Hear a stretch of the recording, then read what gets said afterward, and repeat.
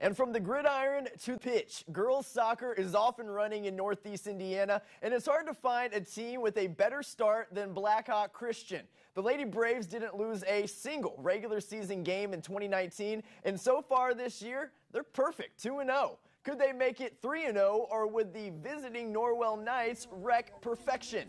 Blackhawk leading 2-1, but not for long. Corner kick from Felicia Haddix finds Sophia Elmore. Ball hits the back of the net for a game-tying score. Later in the second half, great shot by Quinn Duden, but an even better stop by Danny Gavalanes from Norwell keeps the score at 2. But how can you stop things like this? Set up perfect for Sage Martin, right into the top corner of the goal for the go-ahead score. And the Lady Braves win it 3-2. Here's more with Sage Martin and her game winner. We were tied, so we really wanted a goal, and we're really close, and like we're a family, so we love to cheer each other on and just give courage to everyone. So it was really cool to see everyone out there cheering for me, and I was just there at the right time, and I just went for it, and it went in.